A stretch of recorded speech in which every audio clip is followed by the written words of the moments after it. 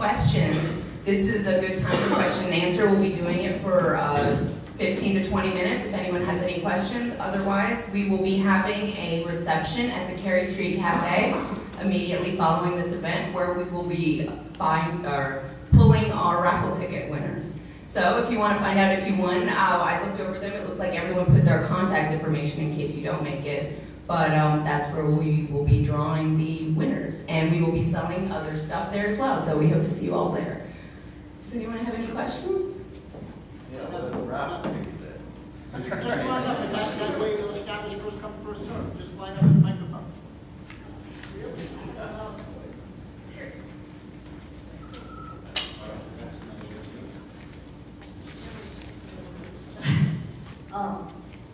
You know, you keep saying come out of the closet, but I don't think that's really the only way to do this. I think it should be a little sneakier. I think one of the things we need to do is start approaching senior citizens more. They are the ones who can benefit the most because they have more ailments than anybody else. They're not all scared of it. A lot of them are starting to listen. I think we do need to start approaching them. I think we need to start making public service announcements, telling them what marijuana can do for them. All the different things. Anything from itchy scalp to glaucoma to cancer treatments, they're the ones who are suffering.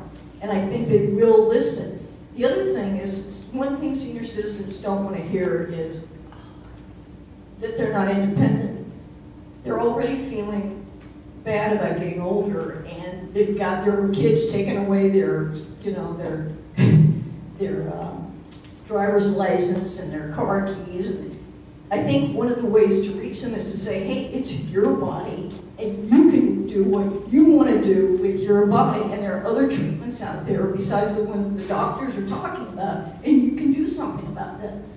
I think there is, but nobody seems, your organization and also the Drug Policy Alliance, nobody wants to talk to senior citizens. The AARP is a very strong lobby in this country.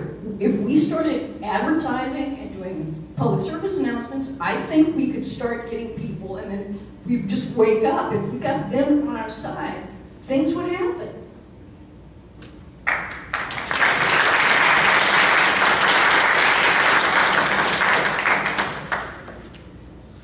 Get a bunch of questions. We've spoken. Get the audience to speak.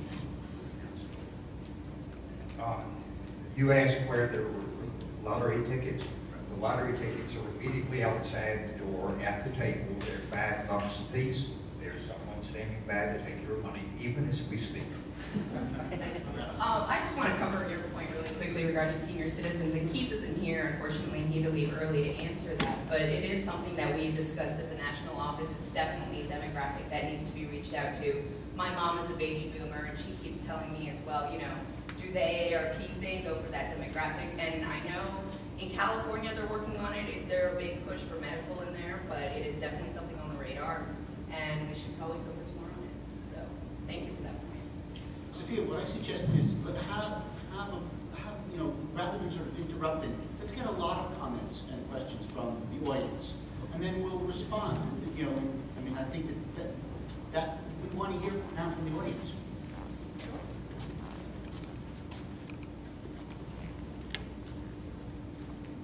This is for any of you lawyers, because I was a civil rights worker in Mississippi in 1964, so I'm especially interested in the racial aspects of the law. John talked a lot about the arrests. My understanding is that discrimination doesn't stop with the arrests, but that a black person arrested for a drug crime is much more likely to end up in jail than a white person arrested for a drug crime. I just wondered if you have any information on that. We'll get to that, yes. Next person. Pass the microphone to the next person. This is for Eric Sterling. I really like the comment you brought up about your pamphlet on businesses and how they're affected by marijuana prohibition. I was wondering if you could touch a little bit more on that and how that campaign is going, and what kind of responses you've gotten from businesses locally, and if you touched on nationally.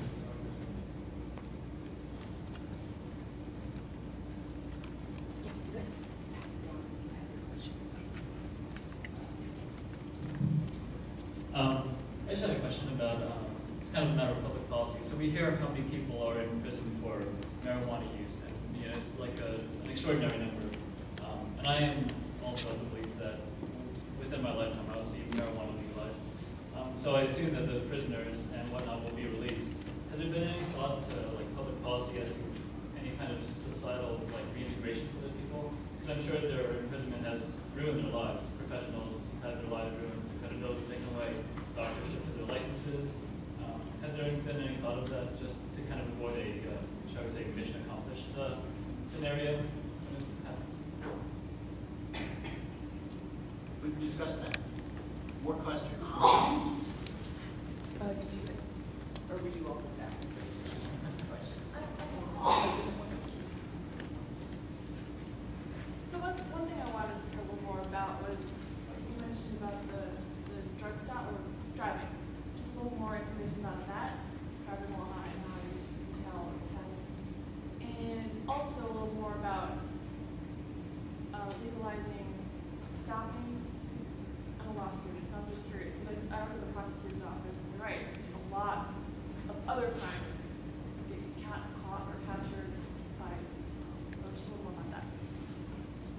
Do you have a more specific question about that sort of stop thing, and what is it I'm you just really want to wondering, get? like, a little more, like, would that just be area of the law, just to carve out if you're driving and you smell weed, a cop can search your car? I was just wondering a little more about how that works. Not in great detail, just a little bit. I'm curious about that.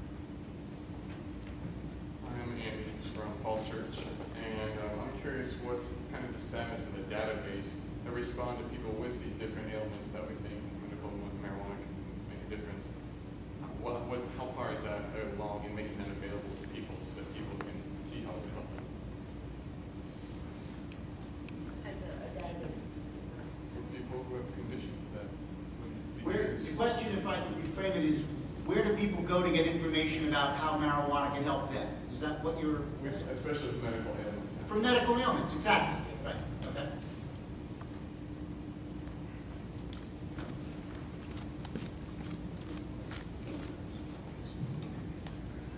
I just moved back to Lynchburg from Los Angeles, and during my years out there, I was very struck by the difference in cannabis culture from the East Coast, particularly Virginia, I come from a pretty conservative area. And just a comment that, you know, I think Virginia in general is fairly socially conservative, but that if we take people's concerns about marijuana into account, we can, and we're more open about it in a rational, reasonable way, that we can start making a difference. That's all.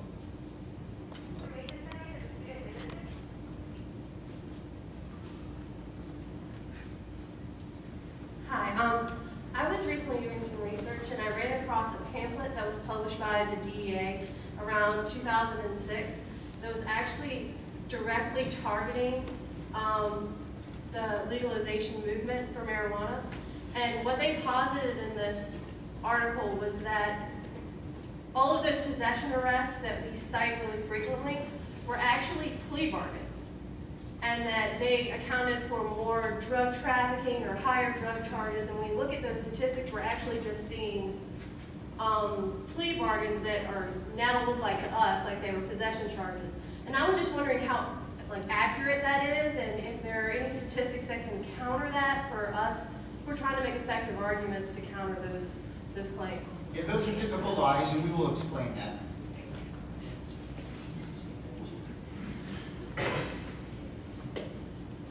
Hi, my name is Kelvin. I'm a student here at VCU. And you guys were mentioning earlier about House Bill 1136 and the legalization of medical marijuana and some of the particular flaws. Could you emphasize a little bit more about the flaws that were written?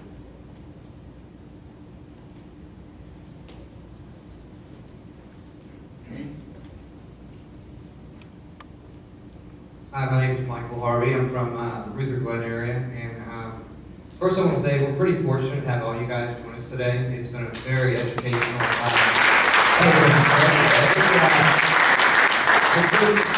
We have the idea right. A question I do have, and it may not be able to be answered today, but as has been mentioned, you know, the movement can change things with small groups.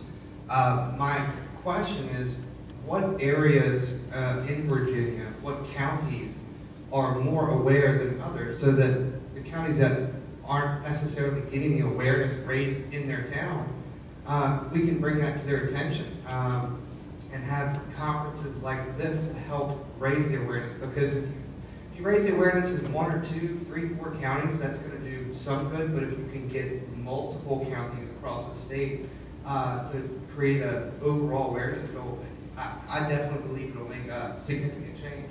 So I just was curious, if not today, something on the Virginia NORML site, where we're missing now in moving forward with the movement. So, good question. As a Northern Virginia resident, I was wondering how would one go about trying to, in that area, which is highly conscious, I'd say the police presence is very, the police presence is high. How would one go about trying to avoid and whilst still informing the public? Because in that area, you will be scrutinized for going about with normal shirts and trying to give out information. I mean, you will be harassed if you live in Fairfax County without a doubt, trust me. You will be harassed if you're trying to go around informing people about legalization and the movement towards legalization and decriminalization. Do you guys have any suggestions on how to maybe go about doing that in a conservative area? Well, let's start with that, because that's actually a very easy question to address.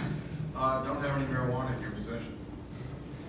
A lot of marijuana arrests, I mean, maybe as a sidebar, then I think that the lawyer made earlier about just being high in general, or not that you would, maybe I had a question actually about walking. Let's say you're high, really high, and noticeably high. Let's say like you're noticeably high, and you're on the street, and you're trying to inform people. No, I don't have a problem with somebody going out. Wrong. Don't try to lobby people when you're stoned. Yeah. And also, the law is against possession and against distribution. It's not a law against being high. It's a minor but important constitutional point. It's unconstitutional to make drug use, actually drug abuse cannot be a crime. It's a medical condition. It's a case called California versus Robinson. It's a great interesting case. You should look it up and read it. But even the Presidential Commission in the 1970s, they originally called this a crime of indiscretion. Someone is pulled over for a traffic offense, police officer smells marijuana in the car, because they have to have probable cause to do a search. And so, you know, if they smell marijuana or see rolling papers or see a pipe, or they talk to someone and they are acting suspicious, that in turn invites them to be more intrusive, to conduct a search, or even possibly they find marijuana and make an arrest. So if you do not have marijuana on you when you're out talking to people, passing out literature, putting up flyers, what have you, you know, someone might talk to you. Actually, First Amendment activities, you know, the police know that's, you know, legal and constitutional primitive. But the way to avoid being arrested when you're doing political activity is simply don't break the law, and by making yourself vulnerable to arrest. And by the way, the thing about probable cause, in a notorious law enforcement action, Grateful Dead played a concert at the Capitol Center in D.C. If you know the area, it's on the eastern side of the Washington, D.C. Beltway. On the western side of town, on Interstate 270, cops put up sort of a ruse. They made people think they were stopping cars on the interstate. That they cannot do. But when people pulled off the interstate in reaction to these checkpoints, that was something that gave them probable cause to stop people and search their cars. And those Maryland State boys are sneaky. They are, and when they're investigating more serious matters, we like that sneakiness. Okay, we like them to be aggressive about sex offenders and assaults and murders and robberies and what have you. But again, getting back to both these points, and we have people with far greater legal knowledge than I have up here. But a lot of it's just you don't make yourself vulnerable. Don't smoke marijuana in the car. Don't leave a roach clip on the front counter of the car. Don't leave a bag of pot in a backpack in plain sight in the back seat. We get very casual about marijuana use, and frankly, even the numbers I rattled off, when you actually compare arrests to marijuana usage, they might arrest 1, 2, 3% of marijuana users, if that. So a lot of people are sort of comfortable thinking they're not threatened by law enforcement action, and then they get a little sloppy and casual and make themselves vulnerable to that. So just separate your personal activity from your public activity, and you should be in good shape. I also had a side question that I thought was really important to address. I wonder, people who are busted because of marijuana, how often does that lead them into a life of, or lead to more crime-related activities? How often? It doesn't. I was just wondering if there were any statistics. It's actually one of the things about proving a negative. You know, there isn't really any credible data that marijuana use leads to a life of crime. It works backwards. The statistical analysis works backwards. If you look at the population of people in prison for felonies, you will find 60–70% of them or greater have some kind of drug use in their background. You also find alcohol use in their background. But it's not that the marijuana use caused the other activity. It's that marijuana use is popular amongst a lot of people, including those who have been involved in crime. It's not the use, rather the arrest. Why don't you hold down, let's address some of the questions that have been asked. Is there another question that has not yet been asked? Then should we start down here, Robert, and some of the others? I'd like to comment on the question about raising awareness in counties that don't have support. And this is something I neglected to say earlier, but it's something that, for me, is cause for optimism. Earlier this summer, the House Courts of Justice Chair, Delegate David Alba, was quoted in the media saying that 75% of House members agree with him on a modest change in marijuana laws. That's huge. 75% are in favor of a modest change. And HB 1134 is potentially just a modest change. The courts of justice, they did not like the reduction in penalties for distribution. But if that bill was just limited to possession and basically a green light for personal use cultivation of 5 plants, I mean, that alone could put the cartels out of business in the state of Virginia. So one small change could really make a big difference on the landscape. It would close the gateway to hard drugs because there would be no large-scale marijuana distribution in Commonwealth anymore. So I'm optimistic. Yeah, there are a couple I'd like to talk about. One is that someone right in here asked about people being released from prison if marijuana were legalized or something of that nature. Basic rule on that is if a law gets repealed, it does not mean that people that are currently serving time on it get released. There has to be a special rule that would then allow that. So people that are serving out sentences for any crime finish the sentence even if it gets repealed. Just as a quick example of when that doesn't not the case is that people have probably heard about how they changed the crack versus cocaine disparity in federal court, which was a big issue for decades. In that situation, we specifically decided that it would apply retroactively, meaning that people can go back. No. S-1789 was not retroactive. Okay. There was a change in the sentencing guidelines a couple of years ago, and they made the Sentencing Commission then made the change in the sentencing guidelines retroactive. Okay. About 10,000 people were resentenced, but that was not a change in the statute. That makes perfect sense. But in any event, that needed to be something that was specific because the general way that works is you finish your sentence even if they change the law after you got convicted. On the piece that the law student asked about the search and seizure issue, I can't, okay, yeah, that was a great question. Basically, to oversimplify it, you probably already know a lot of this, is that police on the street need probable cause to either arrest you or to search you. There's a case in Virginia that basically says that if you smell the odor of marijuana around a person, such that it's close enough to their person to seem to be coming from just that person, that is probable cause. So therefore, that technique is very often used, as you said, you might have seen it work, to search a person. As to a car, if someone is arrested, then through various channels, one way or another, police can usually end up searching the whole car. The rules are kind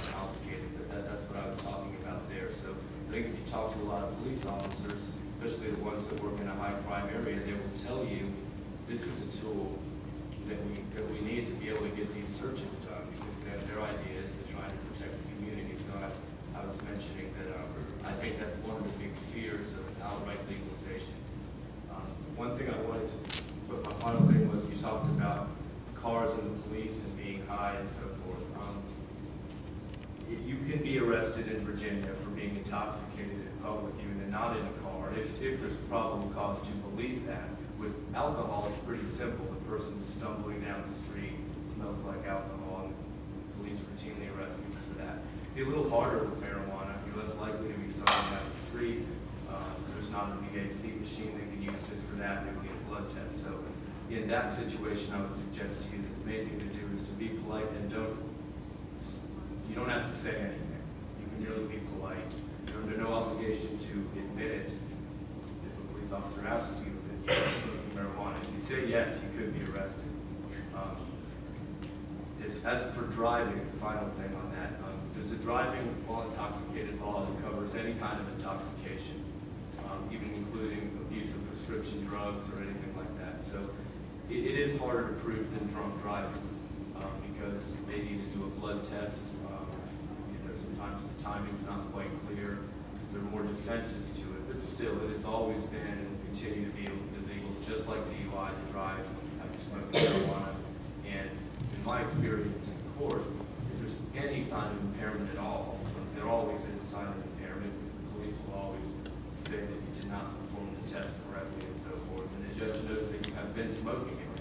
You're going to most likely lose the case, unlike with alcohol, where if you had a couple of beers but you're okay, you can beat the case. With this, not so much. So, final point, cars are the worst place to be dealing with any kind of illegal activity. They always get searched. If you felt the absolute need to carry marijuana across town, the safest place to put it is in the trunk. And again, you don't have the obligation to answer any questions, and you should just be polite. Chris, can I? Well, sorry, really quickly on that note, I'm passing out NORML Foundation Freedom Cards that list your Fourth Amendment rights and gives you a little script of what to say to a police officer if he does stop you. So if you don't already have one, please come see me and I have one. Thanks, Sophia. How many of you have seen the video Busted? It should be 100%. Does anybody want to tell, anybody here who saw Busted want to give a short synopsis to those who haven't? This is, not you, this is the best thing for young people to get a 45-minute complete education in how to deal with the cops, how to protect yourself, how to avoid getting busted. It's put out by the Flex Your Rights Foundation. You can go to their website, just Google Busted, and you can get a copy. They have a new piece called 10 Rules for Dealing with Police that especially is advice for people of color and the encounters they have with police. But there's a lot of very good training out there. There's certain magic words you should learn, and those two videos, you'll crack up watching them. They're well done, they're done by young people, and they're written for young people. I think you'll have a great time. Busted, or 10 Rules for Dealing with Police. Okay, I had a couple things I wanted to say. First of all, on your question here about the probable cause. Every year in the General Assembly, there are usually 3 or 4 bills that I'm concerned about, because if they pass, more people will get their cars searched and marijuana will be found more often. And one of them is the seatbelt bill. If you're not wearing your seatbelt, you can't get pulled over unless there's another infraction.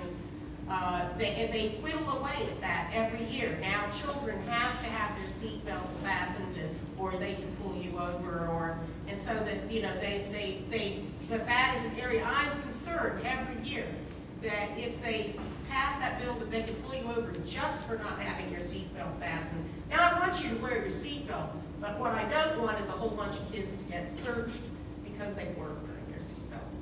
And then there's the stop and frisk. You know, the cops are always trying to get the rights to stop you and look at you and search you under more and more liberal circumstances. And one of the things is that that comes back every year is a bill which requires that, or that allows police to arrest in a much broader range of circumstances, instead of just giving you a summons for a misdemeanor, which once you're arrested, you can be searched. And you know, right now they have to be able to say, well, I think that if that person didn't get arrested, they would either keep committing the crime, or they would not show up in court, and I have some reason something I can base that on.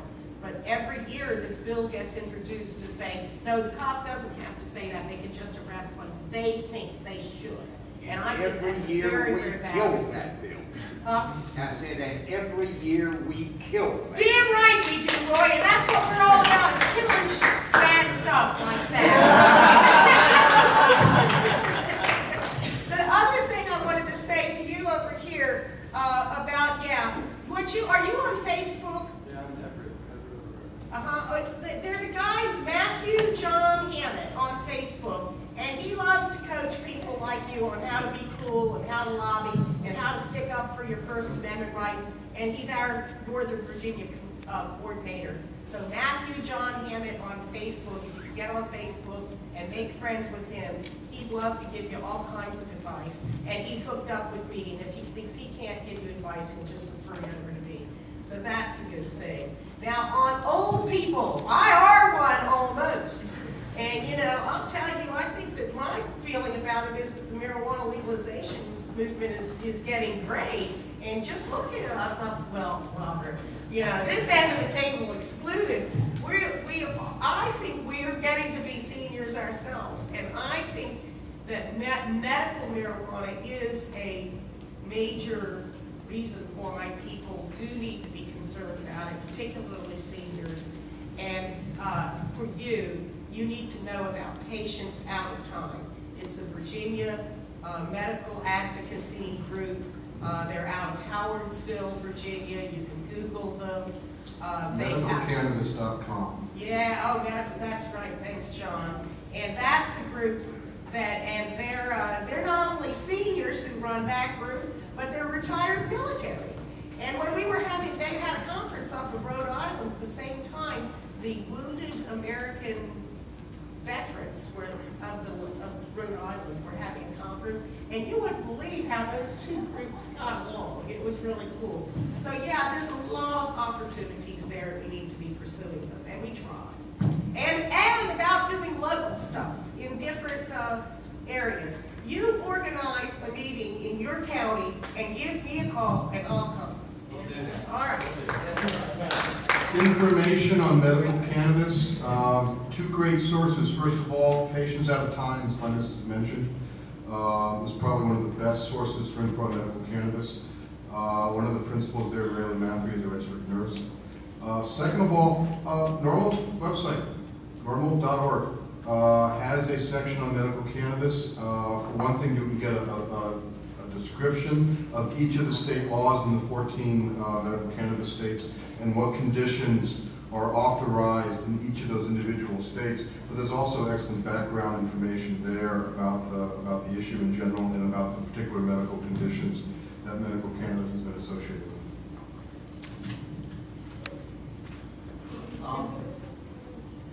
Did we miss anything? You were taking notes on all the questions. I was. Yeah. Someone had asked about the response of businesses. Local businesses don't get it. We don't have enough sort of detailed local data to sort of help local businesses get it. The data is much more cumulative. I have been working, I've tried to reach national groups. So far I've not been successful. It's not been a well-staffed project of mine. Let's put it that way. And I'm looking for someone to staff it. If you're a graduate and you're looking for a job, give me a call about working for the Business Council for Prosperity and Safety. Someone said that there are a large number of people in prison for marijuana possession. No, that's not true. not for that crime. Most people who are arrested do get probation. There are lots of people in prison for violation of probation, and they're in violation of probation because they come back with a dirty urine. If you are on probation and parole and you're going to be drug tested, don't get stoned. And that's, you have to give it up, or you're going to go to jail that way. When DEA says that the numbers are wrong, that's typical DEA bullshit. The numbers that John gives, the numbers that the FBI put out are arrests, and these are arrests for civil possession. This is before anybody goes to court. This has nothing to do with a plea bargain. This is typical DEA crap. Now the number, what they are suggesting is that people who are, that convictions, marijuana convictions for civil possession are drug dealers who have pled down. No, that's not typically the case. The government doesn't make those kinds of, if you are a genuine dealer, there's enough quantity, they will work some kind of a deal perhaps, but you're still going to end up with some kind of felony drug possession, drug trafficking conviction. But they overcharge. They don't, DEA doesn't tell you how often the local police, you have 3 bags of pot in your backpack, a few grams in each, and they charge you with felony distribution or possession with intent to distribute, because you have, well, this is some of your indica, and this is some of your tequila, and then this is what your brother gave you. And, well, you're not a dealer, but, some hard-ass cop wants to give you a felony ticket. And yes, the prosecutor says, well, okay, I'll take the plea bargain on that, because it's a bullshit prosecution for distributing. So DEA's, it's typical DEA crap. Yeah, I want to add to that, yeah, and I want to echo what Eric has said here. The typical thing is that the person is overcharged. Now, I'm not going to mention any names, but there's a person in this room who was charged with having something like 4 pounds, when in fact it was 4 ounces.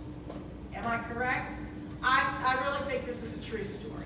So, I think that this is the ridiculous kind of assertion that they've bargained it down. What they've done is they've actually gotten the charges down into the zone where they somewhat relate to the reality of the situation. The cops are always exaggerating, and that is okay, let me just say, that pisses me off. Okay, but they always do. They always do. And on that, I have an important piece. Let's say somebody gets stopped with an ambiguous amount of marijuana, let's say less than an ounce. It could be that you were going to sell it. It could be that you wouldn't. A good police officer will try to get that from you by asking you innocent-sounding questions, such as, "Were you going to share this with your friend in the seat next to you here?" If you give a yes to that, it's still a bullshit case, but you just technically admitted to possession with intent to distribute. A felony. If it's over half an ounce, yes. Our favorite one in the office is the guy who thought he could talk his way out of it by saying that he wasn't going to use the drugs himself; he was going to use it to get a hooker.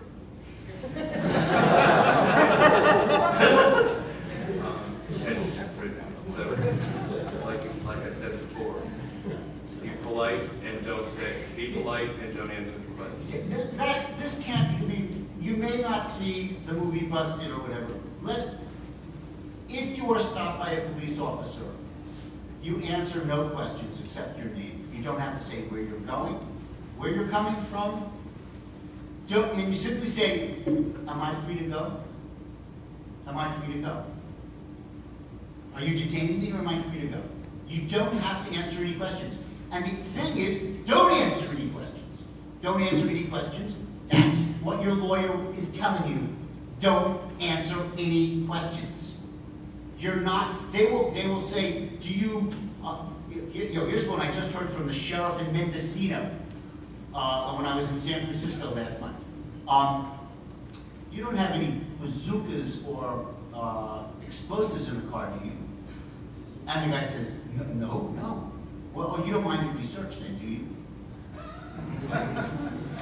Well, I don't have any bazooka in my car. I don't have any rockets. Well, he's in Mendocino. What does he have in the back of the car? And let me amplify a point that Chris made.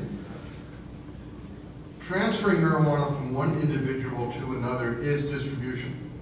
You're not generally going to get a distribution charge from someone at a party passing a joint. However, I was just testifying as a defense witness on marijuana usage in a trial in Pennsylvania.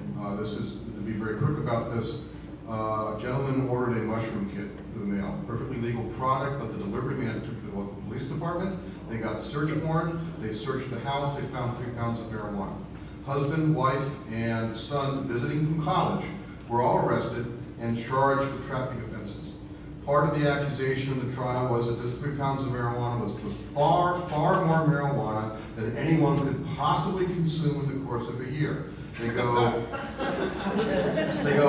okay, their reasoning, a joint is a half a gram, and so ignoring the fact that there are seeds and stems, people roll larger joints, they calculated this produced some 2,000 or 3,000 joints, and that would keep someone high for 24 hours a day for 200 days, and nobody smokes that much pot. Well, we provided a factual case to the, oh, and by the way, the wife in this family had glaucoma, and that's one of the reasons why she would use marijuana quite frequently, and that's one of the reasons why her husband made sure there was marijuana in the house for her, and that's why he was growing 6 plants to have marijuana for his wife for her glaucoma. Well, we presented a factual defense. Again, I'm just a witness in this trial. The defense attorney did a very good job. The problem is that the husband admitted that, yes, he got marijuana to give to his wife. And we established that they weren't really selling marijuana. It wasn't packaged for sale. There's no other evidence of sales. And here's the verdict from the jury. Jury, by the way, very conscientious, very detailed in their instructions. This is rural Western Pennsylvania. The son was acquitted of all charges. The wife was found guilty of possession and also a conspiracy count because she knew about the marijuana being grown in the house. But basically, we managed to get those 2 individuals away from very severe mandatory minimum sentences. The husband was convicted of intent to deliver and is facing a 2-year mandatory sentence, simply because he acknowledged he had marijuana that he was intending to give to his wife. Even though this is a, you hear about spousal privilege and confidence, sanctity of marriage. Just the fact that he got marijuana to give to his wife, he was convicted of a trafficking offense. Now, that is the letter of the law. One would hope that most juries would say this really doesn't apply. But that is the law. And from a prosecutor standpoint, and as Chris said, from a police officer standpoint, just mentioning something as innocent that, I got this from my wife, I got this from my boyfriend, even something like, I got this from my sick mother, that is distribution under the law. Robert, Chris, Lennis, any last words? I want to close on, just respond to one of the points. No, but I'm open to talk to everybody who wants to. One of the questions was asked was about discrimination post-arrest. In other words, John laid out the racial proportionality in arrests. This does carry through. Nationwide data, this is not marijuana, this is criminal cases generally, that, in drug cases, about 1/3 of the whites who are convicted get probation. Hold on a second.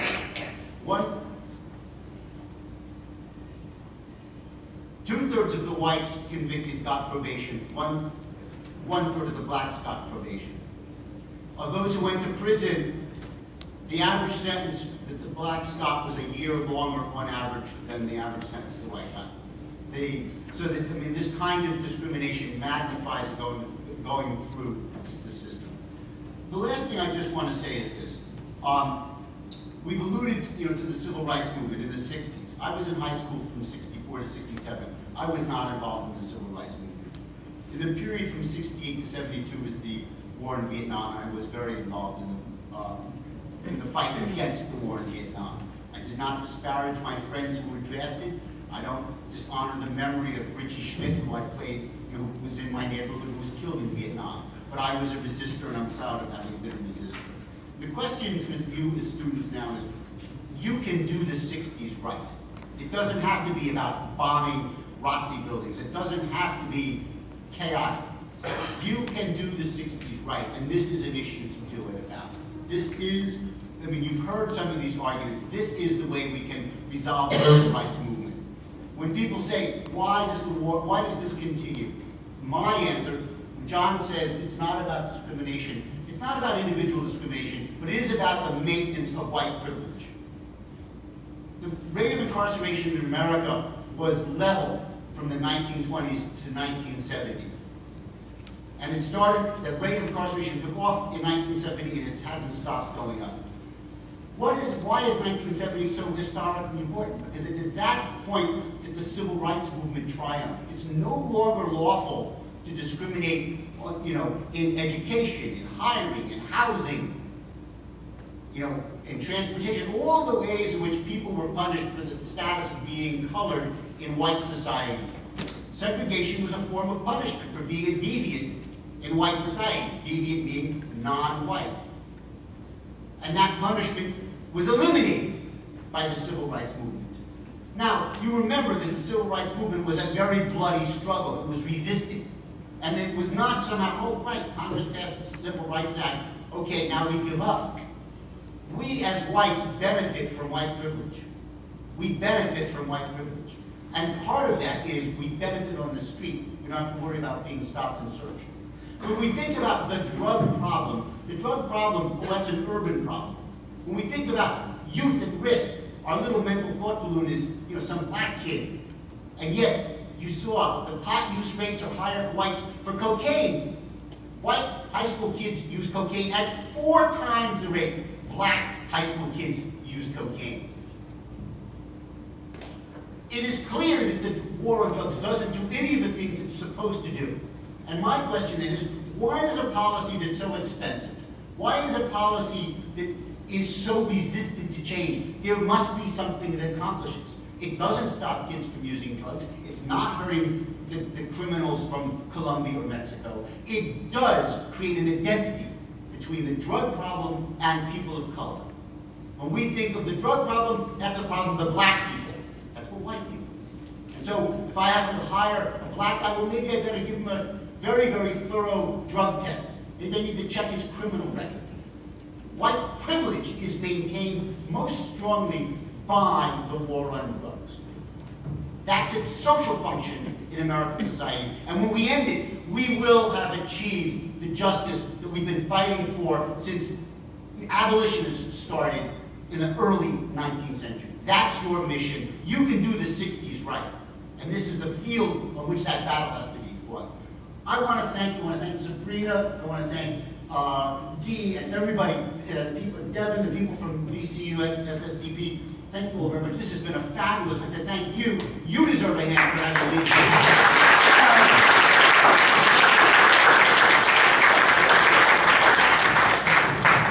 I couldn't agree more. This was absolutely wonderful. Thank you, everyone, for coming. I hope you will join us. We're having a reception at the Cary Street Cafe shortly after. Is that walking distance? It sure is. 2631 West Cary Street. Apparently it's not walking distance, but we can give you directions out by the table. Wouldn't want to. It's a nice walk. But if you can, please, I'd like to thank everyone who helped us bring this together. Robert Sharp, Christopher Live, Linda Burke, John Gibbon, Eric Sterling, Keith Schropp, who had to leave a little bit early, especially Deputy Tackle and SSDP at VCU, phenomenal. Without these guys,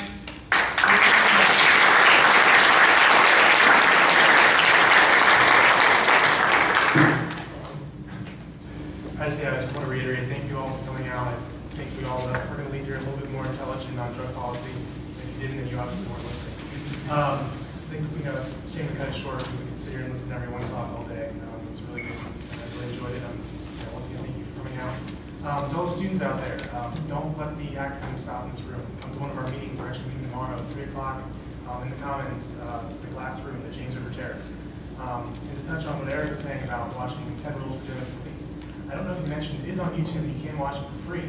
But I suggest you come out. We're having a showing next month on Monday night. I can't remember the date right now, but we are showing the video. We've got a criminal justice professor from VCU. He's going to be there. He's going to be answering your questions. And we also are going to have the VCU police chief or a high-ranking member of the VCU police there to answer your questions as well. And we have another conference coming up here in the area on October 9th, this Saturday. It's all day. It's from 11 p.m. or 11 a.m. to 6 p.m. And we have members from Drug Policy Alliance, SSDP National, Law Enforcement Against Prohibition, which Eric works with, and VCU Student Wellness Center, as well as the VCU Police. So I suggest you come out on another great drug policy reform conference. And like I said, don't let the activism stop here. Go home, write your congressman, write your state representative, and come out to the Carey Street Cafe at night and have a